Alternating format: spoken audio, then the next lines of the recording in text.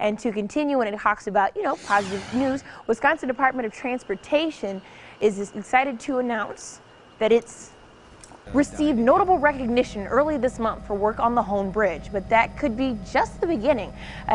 Another chance at a title might not be too far behind. In just 1 week, the American Association of State and Highway and Transportation Officials will announce finalists in its top 10 national competition. The Hoan Bridge construction beat out actually 84 other projects for best use of innovation by crews using various technical and material designs and keeping an open line of communication with drivers. DOT admits that they've got steep competition.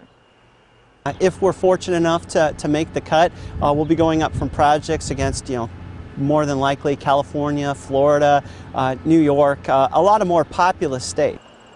Now, for more information on the competition and if the Hoan Bridge is a national finalist, visit our website at WTMJ-TV.com. Back to you.